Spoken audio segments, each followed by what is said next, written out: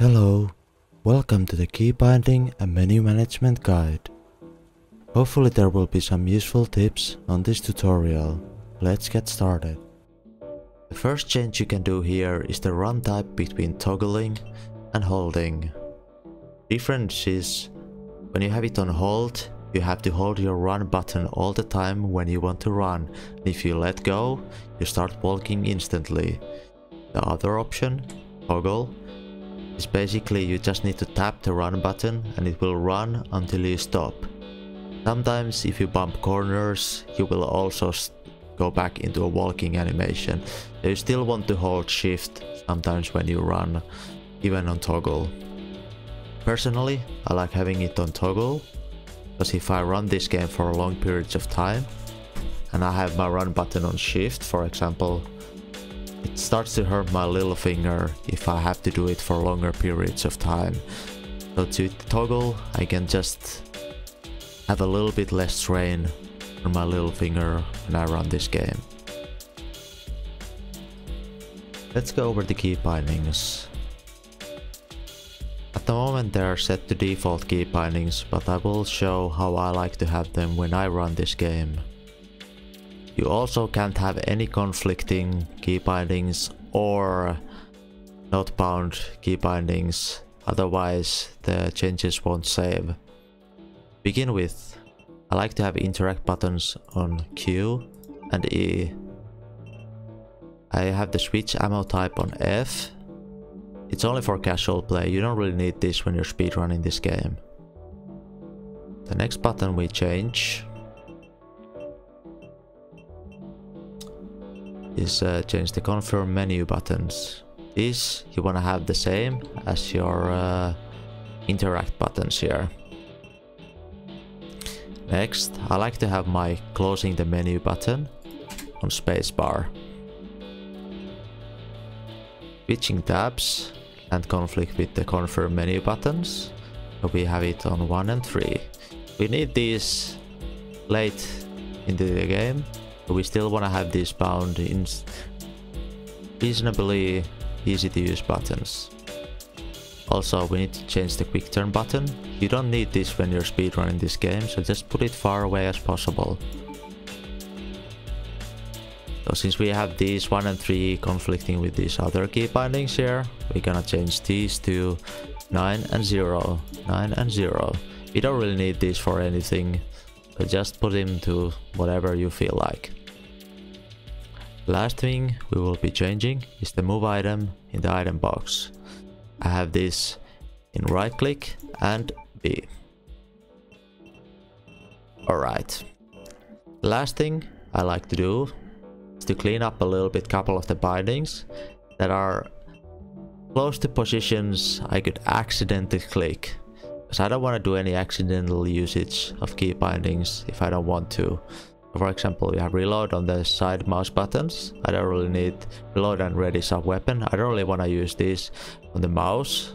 I'm just gonna remove these all. The next one, let's see. Reset camera button is on the middle mouse. I don't want to reset the camera mouse positioning at all. Also, alt is kind of close by, so I'll change these both to somewhere far away. So, okay. Let's see. There we go. That works. Anything that you won't accidentally click. Open a map. Control is sometimes it's close to shift, and sometimes you could accidentally open up a map.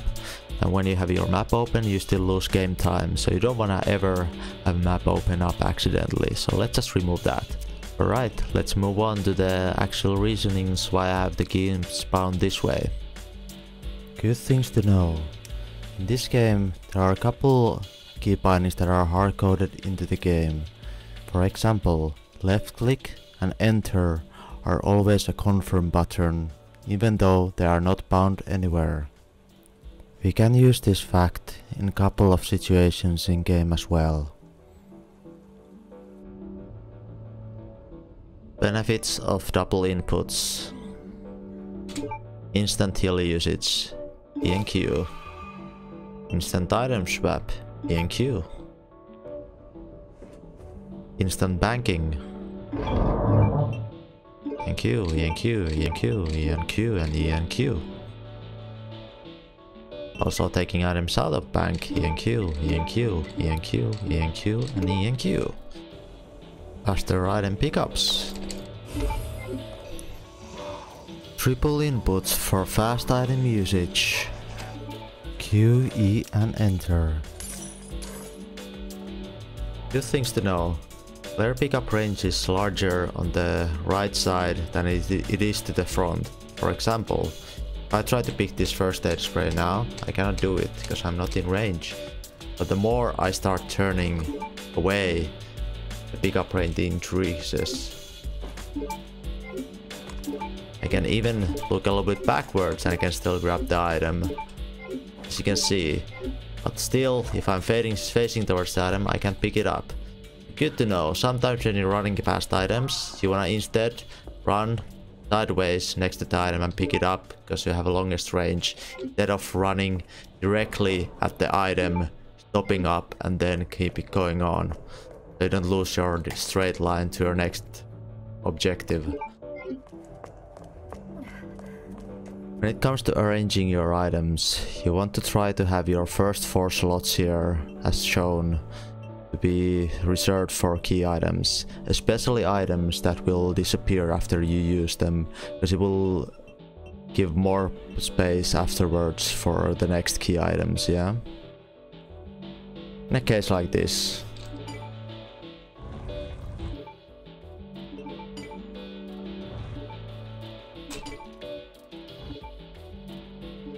So for the next part we still have these 3 slots for key items. Also we already have 1 key item here that still can be used. There is 2 ways to move items in inventory. You can just hover over the item, or left click, drag it over wherever you want. Or there's a key binding, the key binding settings, move item. So for example, I have it on right click, so I can just right click, then wherever I want to move it, I just left click again, or do my confirm, which is E, to move it. Both work, dragging,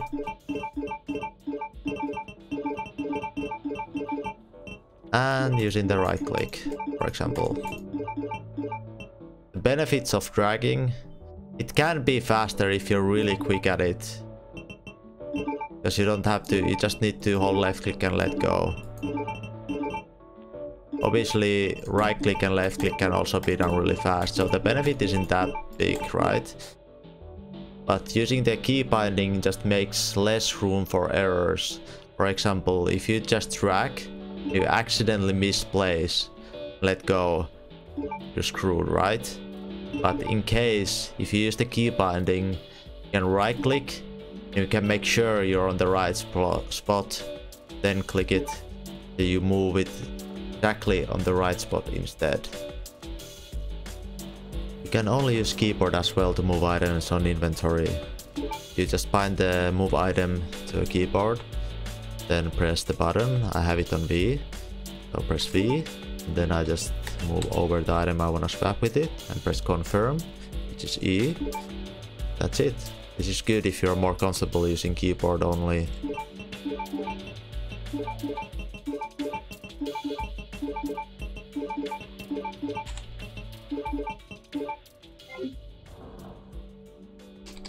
You want to avoid swapping placements in inventory when you pick up items. There's delay afterwards of menu closing down. Instead, you want to find a way to manipulate your inventory in a way that your item will be placed on the right spot without having to swap them around. When it comes to picking up items, we try to minimize picking up items into a stack because there's a little longer delay before the menu closes after we pick up an item. For example, we have pistol bullets here in our inventory, but if we pick up more now, the menu closes a little bit slower. Here is the same thing, but without having the pistol bullet in our inventory. Here's the side-by-side comparison. When you're playing the game, you wanna open your menu as few times as possible. When you have to open it, you wanna do as many things at once as you need to. For example here, when we open up our menu, this should be the first time as Claire and you access the menu. You wanna move this, you wanna discard this. This also opens up the first slot for the bolt cutters. So it should work out good. Since we know that mouse is hard-coded into the menu inputs, you can still use mouse here even though it's not found on the menus.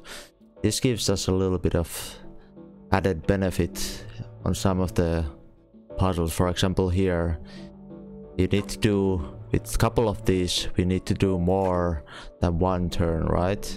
For example this one, you need to do 3 rotations. But at the moment we have E and Q, which are both bound to as an interact button. But also since mouse is hard-coded, we can do 3 inputs at once to rotate this 3 times instantly like this. This will be even faster than doing it 3 times, clicking it slowly, like 1, 2, 3. Instead, just clicking 3 buttons at once, have the rotation to go through instantly.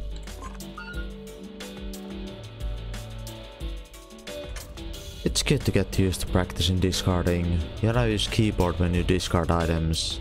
With my key bindings, it's quite simple. Whenever you want to discard, you just do E, W, E, W, E. And obviously, with time you can get this a lot faster. It's always good whenever you run dice to just discard your items just for sake of practice as well. This is a little bit of an extra thing, just because if you've bound the key bindings the way I have, there's gonna be a little bit of a change to the normal signal modulator inputs.